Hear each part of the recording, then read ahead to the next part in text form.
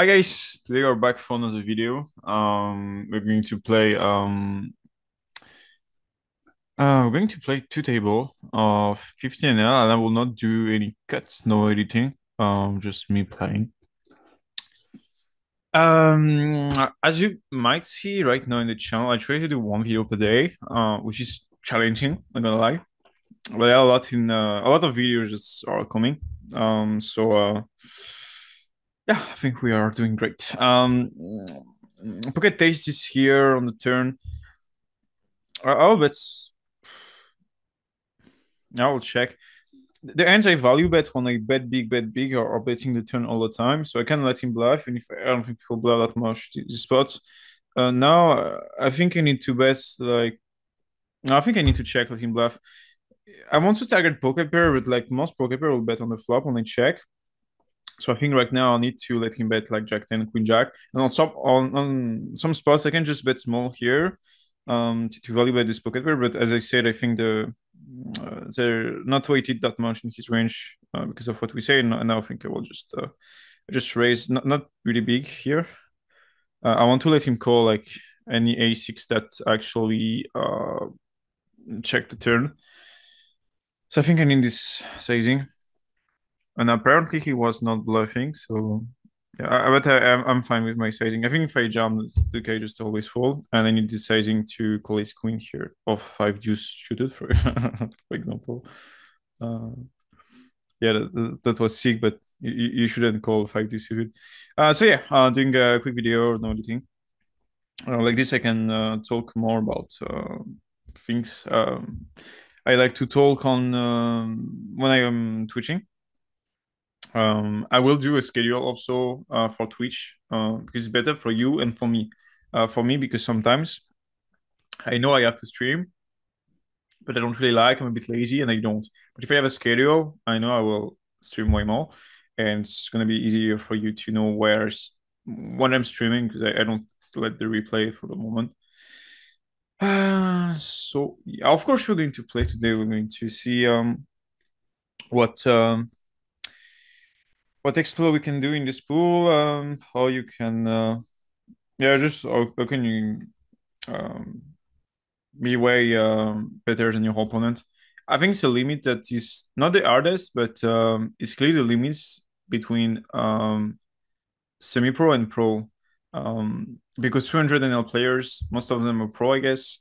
And 15 NL players, not many are pro, so it's 25 NL, nobody is pro. So yeah, it's not it's not the easiest limit, but it is doable.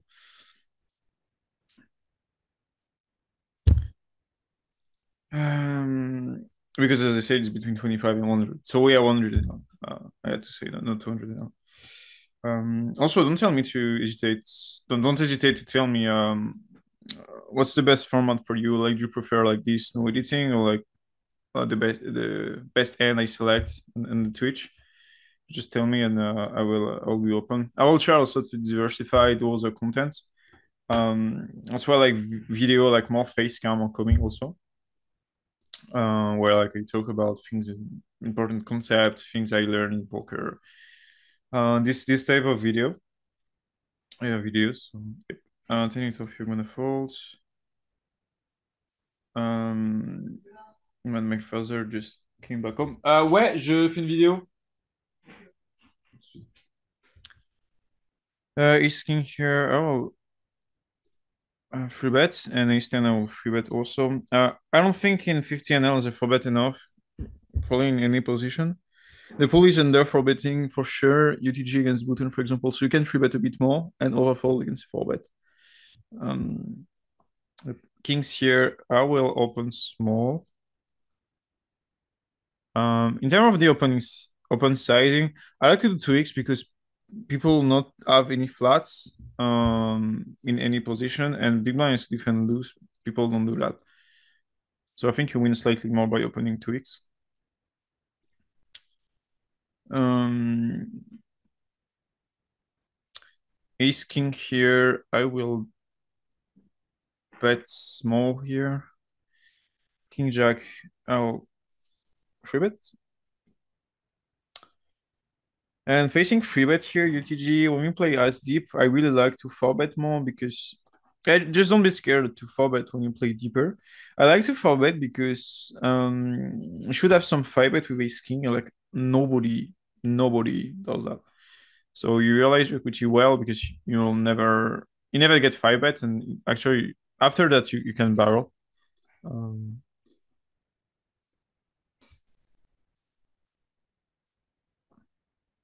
can barrel pretty easily in position. 10-7 here of folds. Ace 8 here.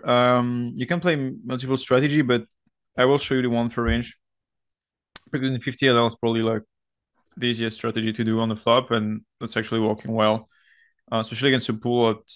I'll not say that check raise, but don't check raise. The bull the bull is not check raising the um no, excuse me. The bull doesn't check raise the ends that he has to. Generally, this would be a lot of draws, but not really like, for example, the ace jack with the ace of clubs. It's not, and people take that much. And on the four here, I'll overbet. So you shouldn't use overbet that much on this turn because the four is actually really great for him compared to me. But I don't think it's going to change here because now he needs to find some bluff raise that nobody will find, and they will just play the call because I think my range is super strong. So he will not check raise enough the turn, so you will realize equity better. So better equity realization means always a better EV. And that's why I think the sizing is okay. What is okay? I'll see. The 3/4 is okay. I think all sizing are fine, honestly. If we do stuff here, I'll fold. By far, I'll fold also.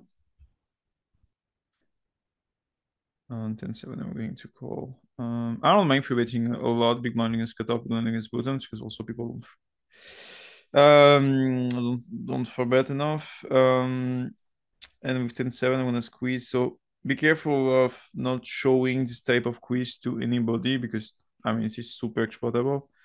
But when you squeeze really big, cutoff should have some re-raise size with bluffs, and it's a situation where they might have bluff, but really not as much as theory. And if you simulate the spots in a preflop solver like Monker, you will see that if he doesn't forbet you in bluff, you will overrealize your equity and you can just squeeze a lot. And this even doesn't take into consideration that when you free bet, when you squeeze and they get call, it will play extremely passively post flop also. Like they're not cooling enough the spots, they're not raising enough on the flop, etc. So clear your spot where you can just win money here. 10 for folds.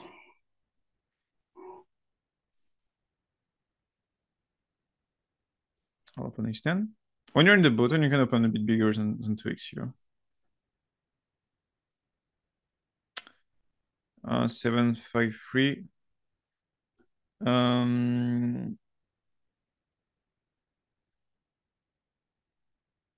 Oh, that's small here. So this is not a really super good board, but I don't expect enough check call after they are check calling. So they fall so much that I prefer to use the ace 10 as a bluff here on Fifth Street. The 7 is really bad, to be honest. Yeah, I think I'm just going to check here, and I expect too much bluff from a guy that VP too much pre-flop. Now the 4, it's gonna be difficult. Now he needs to find the king, queen, queen, jack region. And the problem is, even if he has them, I can just put this bluff in the 1/3 or alpha line. I think 2/3 is a bit too strong here on this board. I would just fold ace 10. I can bluff so many right now. Like so many right now will be overfold. Like any 9, any 10, any 10 left upper, jack, queen, etc. Look at 60s when this guy outputs. Don't really like it, but he doesn't have that many kingies, so I think we can still call once here. I don't mind folding without diamond, honestly. I think it's really close. Oh, I'm not gonna play here. Pocket 5 are open here. I will range check. You can play bet also. Yeah, both options are fine, honestly. Especially in 15 Ls, they will not raise enough in spot. So bet range is really fine, and check range is really fine if you know the strategy also. Now against softball, I will fold. Yeah, I can only call with a diamond, so it's a bit loose here, especially free way. It's okay. And on the ace, I'm gonna use the check here against the rec. I don't think you need to bluff free streets here. I think he has a lot of a6, and now when he do this size, I think he has too much random queen x or random a6, and I think here most fishes will just fall on close to all or outs when they have an ace here. So I would just raise here, and I also expect his patterns to re-raise when I raise on the turns. The river will be pretty clean. Most run out can be bluffed here, so um, I like raising the turn. I don't mind calling. I mean, I don't think you can fold this hand, but yeah, when the sizing is not strong, you really need to uh, know that you can play in a spot where the guy just fold 100%, and your EV is like really, really massive on to check raise. So you can attack more like weaker sizing because even if the guy has some trap, like most of people will have traps and just weak hands. You can put pressure on this range. Um, on this range. I'm gonna call here pocket nines. And on this flop, we have a good hand, but should still be careful. And when you do half pots, I want to raise to value ace is ace king. I don't know if they can fold ace king against a raise, even if they should.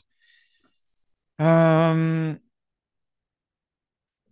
yeah, I'm gonna raise, but not that big here. Yeah, I'm gonna raise, but not big. I don't want to make fold ace king here. I think when he's sizing, he always have ace king. He will have some like eastern ace jive, but it will be rare. I think it's mainly the ends that wants to put one in the pot here. And I think if I raise too big, she will fall ace king. And now he can just think I have ace king myself. And I don't think they find the fall of ace king here. This will be awesome, but I don't think they are. I don't think they have ace queen that much with this size. So. The reason why I raise here is the board is going to be bad too much here. For example, if the guy is ace king, how many renars are bad for me on the turn? Actually, close to almost all of them, expect except blanks. An ace is not that good. You might think the opposite, but um, can I say that? Yeah, actually, we'll jam the turn, but it's okay. But in ace, like he will have queens, kings, aces, jack ten, so it's okay for you, but not that much. Especially when he used the half pot, you will not have the ace queen on the turn. Okay. Any spade is bad. Queen is bad because now ace king decreases in value in his range, and is in his shoes. Any spade is bad, so you have like spade, 10, jack, queen. Ace is okay. So you want to build the board like this. If the board doesn't have a flush, I think I will call to let him bluff and like often they will flush on the turn, you can jam and they will call the ace king. Um, and also the first reason actually why we want to do that is because I don't expect people to free barrel enough in 15 now, this type of board. I don't expect them to take enough pocket eights. I don't take, think they will have tens with this sizing on the flop. I don't think they will barrel ace jack ace 10. Because I don't think they have bluff in their free barreling line. Then like calling pocket nines, decreasing EV. So you need to take that in consideration when you do moves like this.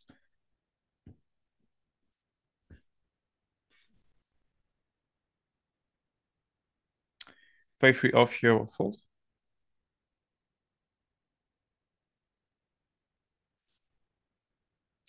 Eight will fold and 6 off will fold also. Ace jack here will open. This type of video with like no editing, I did it for like more than 100 times on my French channel. Because before this one, I had a French channel for like now more than 1 year. And ace jack here, I think I'll check. Prefer to bet bluff on the turn here.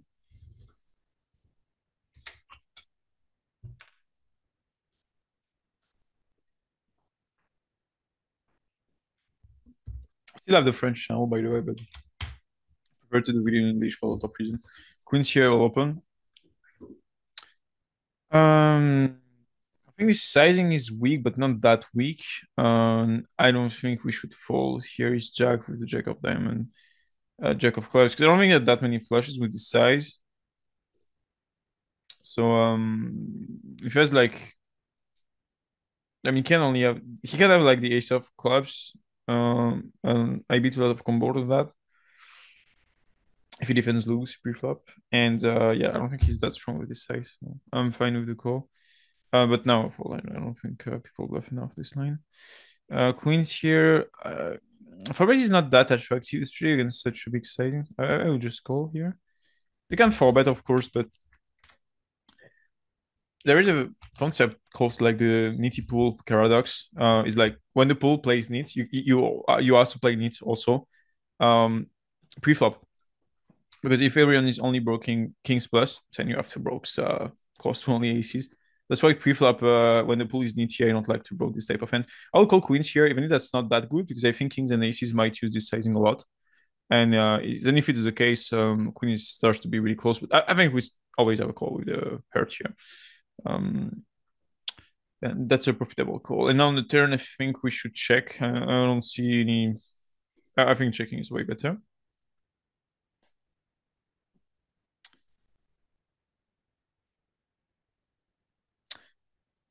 Mm.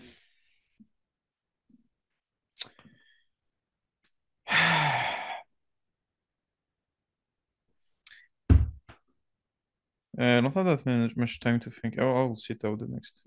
Oh, I will call explain why. I don't think this call is that great. I think we should call all the time here. And he had the flush, yeah.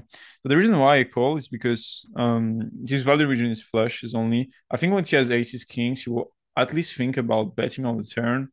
So I feel it's really like flush or air region. I agree that like air is not betting this sizing on the flop super often, but now his value region is only ace king, ace queen. He will not have that. I mean, if he's bluffing one combo, he's still over bluffing. So I think the call is fine, but as you see that's really really not easy. Like he will never have jacks, I think, with this line. We can have one of the best and we are, but again, you shouldn't think this way. You should always think, is my hand good against villain's range? That's the only question that matter all the time. And here I see a lot of players calling because it's the top of my machine to call. This is a big mistake. You should always think about what's the best move I can do in EV. And this is the same question we ask ourselves in iSticks. And personally, the reason why I try to play really balanced at 5k NL is because for me, this is the highest EV decision I can take. Because if I start to play too exploitative, people will counter me way better than in low stakes. But in low stakes, people don't really exploit you that much when you do mistakes. Because a lot of players, because they exploit less well, etc., etc. So you shouldn't think that much in terms of balance, especially when you need to call the river. Um, and also, and that's probably the biggest thing here, nobody see you falls. Nobody see you fall, and seeing that the guy is overfolding takes way much time than someone that is overcalling. Because if someone's overcall, like you see a combo that the guy call it shouldn't, he's overcalling. But you know if he's overfolding. It takes time actually. So yeah, I still think the call is profitable, but that should be super close. I think I also call because I wanted to I wanted to see his ends, to be honest, but that shouldn't be an element for you, of course. Never. 5-4 here. It's a low frequency free bet. I don't expect enough 4-bets, so I'm fine here. I expect people to 4-bet a bit more against me. 5-4 is actually playing well against the 4-bet range that is balanced, so I'm fine with that. On the flop, we can't do anything with 5-4, of course. Yeah, I mean, you can call if you know the guy is range betting and the board is like ace 9 juice, but on this flop, you just can call. Because you think if you think that he's check folding too much, the kings, queens, jacks region, that's okay, but otherwise no. I say just don't think about river balance in 15. That's just really really big mistakes. Um, so what I said about ice stakes is actually I asked myself the same question: what's the best move? But for me, it's playing balance because if I don't play balance, I will get exploited really hard and I will lose EV. But if you don't play balance in 15L, close to nobody cares. So you will not lose that much EV. And even if you lose EV against some guys, you will win money against others. That's why I advise players to free bet close to 30% big blind against small lines. Because even if you see some players that for bet more, you will not lose that much compared to the money you're winning. To the overall money you make with people that just not for bet enough, not calling off pre-flop, big blind against small and free bet, not checker enough flop, etc. Queen Jack here. You can play bet small range. You can play mixed strategy. I used to play one for range, but I also advise you to know what you're doing. So what sizing you should use, etc. And every time you see a flop, ask yourself, okay, what's the theoretical sizing I should use, even if you simplify your strategy, because the difference in level that oh, fall here, the difference in level that you will have between always think about the strategy on the flop and just range betting without even thinking about it after months is would be massive. Um, so I really advise you to think all the time about the flop strategy, even if you use one for range. Ace nine off here will call.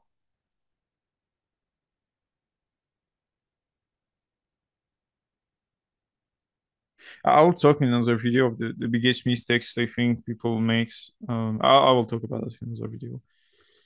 It's also something really massive that I think people need to fix a lot. Ace nine off here. If you're range betting, that's a clear call. We can even raise close to range here, especially if he's range betting, because there is no way he finds enough free bets here, and no way he finds enough calls. So you just have a bigger fold equity, and you realize your equity better. So I advise you to 4-6-5. Jokely, it's a call. I will call only because I expect more for bets when it's me. Also because I make video, but just to see forward spots. Otherwise, I don't advise you to call this type of hands, especially in less than 50 NL. Ace 9 here. I'll just bet 1/3 here. Theoretically, you should use overbet size here mostly, but as I said, I'll just take the move that I think is the most plus EV here, and it's gonna be super tough for people to find my strategy. For me, it's easy. You just have to see all my video YouTube, all my YouTube videos. But for you, if you don't do video on YouTube, people will not find. I really don't like the check on the H6 board. I think it represents too strong, and the end I can make fall on turn plus river, or ends that will fall will check the turn like queens kings and might fall the river. The kings is one of the worst. Because you will have kings more than queens. Queens can call pre-flop. And I think now I will just not bluff. I will just check. And if he jammed, that's ace is 100%. And he had king seven. So as I said, more for bets against me, I guess. And what I said is also true. I mean, king seven may fall on the turn. Okay, that's true if I bet. But if it's a blank and I bet and I jams and he falls, I'm fine with that.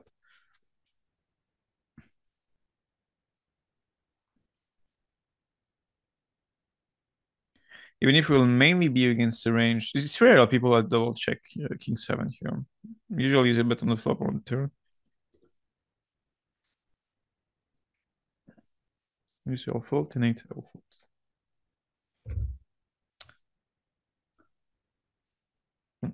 I'll rebuy here.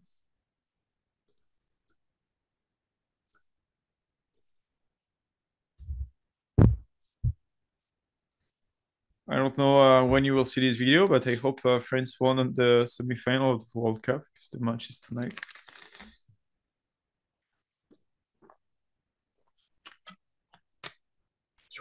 France will play against Morocco, but I don't think we'll have too much problem. Oh, it's football. Everything's can happen. It's like poker. Jack seven. I think I will call because people play poly spot freeway. Like I can have so many renounts that even if my hand is trash, like when it goes check check, I can just bet here, and I will go for 3/4 here, and it's gonna be fold a lot. I can bluff this card. This is probably the worst card of the deck to bluff, so I'm just going to check. Ace nine here on the turn. I'll bet off pots. And Jack 7 I will check. And he snap check with an 8, I guess. No! Oh, if he has 6-7, I can win. Yeah, that's okay. Ace 9. I will check now. And river should call all the time. I really advise you to play with your timing against fishes. Like in general, the more you tank, the more they will be scared. So it's really one of the biggest trick I can give against fishes. Just you have hands that you don't want your opponent to bet on the river, for example. You call a turn, you're out of position, and like you check after 30 seconds, and like sometimes they will be scared, like they value way less, and sometimes you just don't bluff, and in the situation that they could bluff, if they didn't see your timing. So yeah. And he had Jacks playing okay. I like the one for Alpha because now he has too much Queen 10, Jack 10 extra. So I think in this line he will have too much bluff. If he is always betting Queen 10, Jack 10, now I mean the spots river, but he can value Queen 9, Jack 9. So we'll always call H9. 10 I'm gonna fold.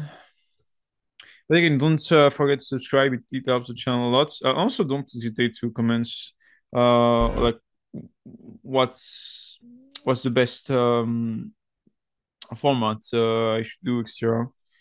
Because I will adapt also to what you say if I want, of course. But yeah, I will do survey on my YouTube channel also. King Jack. I'll see what he does. Expect less four bets actually when this guy showed 4-bet with King 7. On this flop, actually Jack 10 7 has a different strategy than Jack 10 6 here. We should play a bit more passive. I think King Jack is and against the pool is finally checking lane. I don't expect enough call onto streets here, so we don't have when you don't have free street, I mean you can just check here and wait. I will check call here. On 6, I think I will call again. Nah, it's gonna be tough.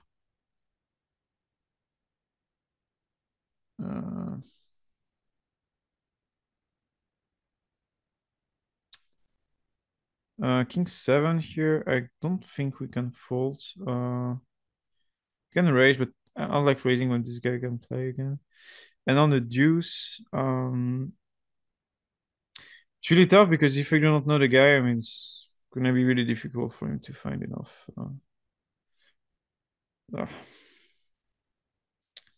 Yeah, I'll try, but it really depends on the guy, to be honest. I'll pot. It's gonna be good against some, not good against others. But the fact that he didn't bluff Jack 10 the end before make me think he's kind of weak opponents, and he's going to fall more. And the fact that he tank with Ace 4 make this good, I think. Because if he tanks with Ace 4, this really means he's going to fall the pair a lot, I think. And now on the river, I actually call the term. I'll call the river, but that's not that easy to be honest. Because I think when he does sizing on the turn, he does sizing, he will always charm river. But I wanted to call turn to call river, so I'll go with my plan. The king is not that great because you're blocking queen suited. But that's the detail. I mean, even if you have an 8, like you can block some ace queen extra. I think he will have enough like his 9 ace 8 that can play this way, but really be careful on this type of spots in 50 now. And he had no, he should always forget this. Yeah, this is never cool. But GG got me. And I think if I know the guy is tight, I'm not calling. I'm a bit too curious. Like I think this type of flop may be folding on the turn, as I said. I was focused on the other table. Well, that's a mistake. That's okay to do mistakes. Actually, I think on the against the pool here, you can just fall on the turn. And again, don't think in terms of I need to protect my range, blah blah blah. Like you don't need that. So king six here, I'll play this last hand. I'll call. And the reason why I will call is because even if when people check on the flop, they will have a6 slots. The reason why I check call is because when you start bluff catching on the turn, you need to think about the bluffing property of your hand. And now, okay, he has a lot of a6, but what do he do when I raise 19, for example? Then when he had his jack, his 10, his queen, he's in a tough spot. So when you call in, it is close on the turn, but might have a good bluff on the river, then you can call a bit more on the turn. And it's going to be super tough again for him to find what I'm doing. So I'm fine with the play here.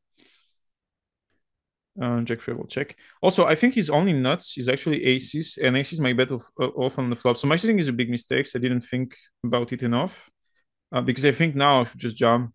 Because when I jam, he's always folding, and the only nuts that really call me is aces.